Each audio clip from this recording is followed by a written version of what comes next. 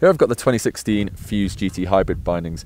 Really premium Fuse binding with a couple of extra upgrades to make it a little bit more responsive. This construction comes in two different versions. So as you can see here, we've got the Fusion strap. This offers a little bit more support and is great for anyone that's been riding Fuse bindings for a while and knows and likes the system.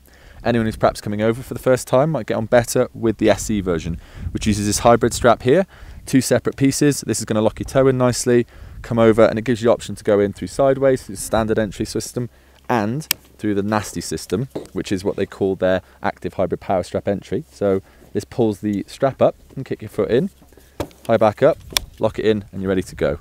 Best part about the flows, obviously, it's got the LSR buckles. Now these are really high quality buckles. They've got these ratchets on both the bindings and it actually locks off. So if you want to, you can lock it down, keep your straps in the right place and just keep riding all day.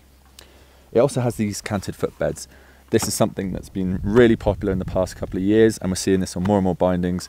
It's got a 2.5 degree cant on it and it just takes a little bit of the pressure off your knees, adds a little better energy transfer, and being these thick padding on the base, it actually means it reduces a bit of chatter and takes away some hard impacts. So if you come off a big jump or you have to land pretty hard, it's going to help as well.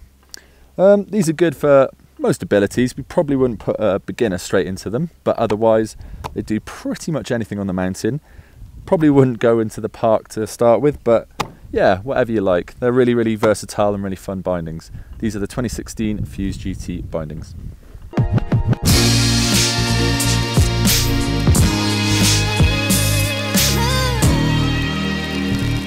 Yeah.